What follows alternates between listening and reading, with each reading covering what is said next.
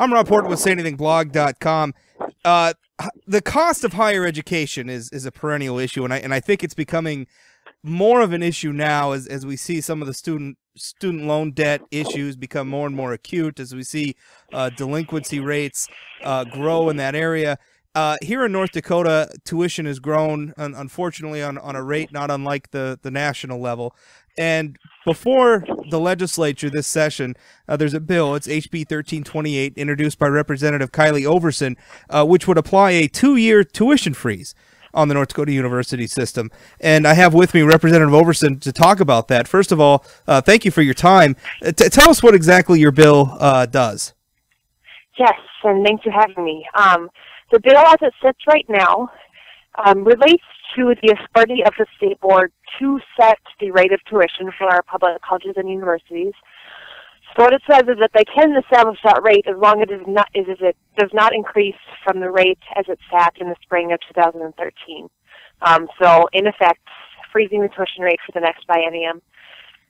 If you look at the bill right now, there is not included an appropriation because with the new funding models and with the unclarity in how the higher ed budget will come out, we haven't been able to estimate what that amount would be to make up for lost revenue. It is our intention to increase the appropriation to higher ed should the tuition freeze go through. And I know that's where a lot of the contention has come in so far, is if we actually need that additional appropriation, but that's the bill as it sits right now. I wanted to ask you about the appropriation because I think a lot of observers of higher ed in North Dakota, myself included, look at some of the money we're spending. I mean, I'm looking at right now at a chart of total appropriations to the university system, with Governor Dalrymple's executive budget recommendation for the next biennium. We're looking at 150% increase since 2003. But tuition isn't going down, which I think a lot of us, when we think of our state universities, we think the reason why the taxpayers created these things, the reason why the taxpayers fund these institutions, is to provide a lower cost education for the state students. But yet, even as we're increasing, state appropriations, we're seeing tuition go up as well. So where's this money going? I mean, because the cost for students is going up, the cost for taxpayers is going up, but I guess it's hard for a lot of people to understand where's all this additional money going.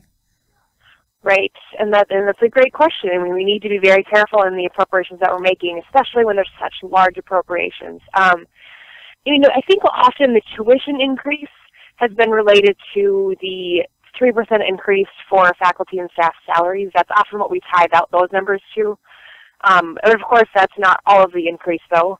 A lot of it has been infrastructure needs at a lot of our schools who have buildings that have been really outdated. So they're building up appropriations to be able to meet those needs. And beyond that, I mean, the higher ed budget is complicated, and I think there is definitely areas that we can reduce spending, or at least hold spending even and be more efficient in our use.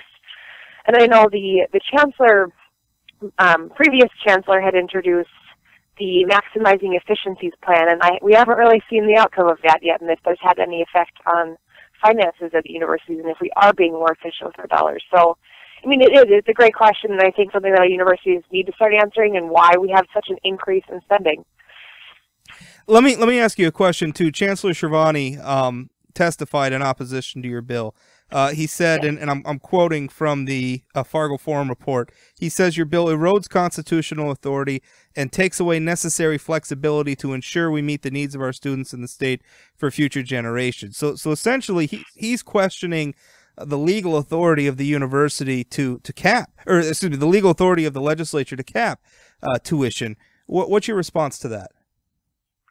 I guess my response is it is something we've done before. We have both frozen at 2 years and capped frozen at 2 years and capped at the 4 years for the last 4 years. So, I mean, if that's the question, it should have been challenged in the past. And I agree that the state board does need to have their authority. But what we saw in 2011, legislatively, they did not put a freeze or a cap in. They did allow the state board to maintain that authority. And then NDSU did come forward and ask for an increase in tuition, and they believed that they had good reason to do it. They had the students behind that decision. But we saw that the state board agreed to something, and then after the session didn't hold to that decision. That upset a lot of people. So really, taking legislative action is keeping an oversight of that and making sure that the tuition freeze does stay in place and that we can guarantee it. Do you feel like, I mean, are there other areas? I mean, why do you think tuition is growing so quickly at our universities? You know what? I mean, it's a tough question. Again, I think we did have a freeze at the 2-year institutions for the past 4 years.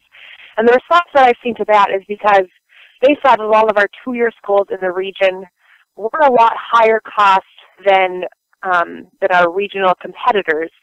But it was the opposite of the 4-year schools in North Dakota. Our costs have continued to be lower than our regional competitors. So they thought that we could minimally increase at 4 years and freeze at 2 years. So I don't get the mentality of if our cost is lower that we need to increase it. I think if our costs are lower in North Dakota, that's something we should be proud of and we should keep it that way. We don't need to meet costs. I think that keeps us competitive to maintain low costs. So I don't know why the tuition has continued to go up so dramatically over the past 10 years. I've been proud of our efforts to maintain it for the past 4 years, and I hope that we can continue it this year.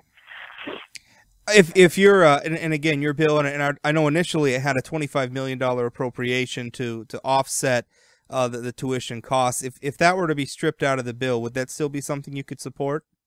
The tuition freeze on its own? We don't actually know what the amount is.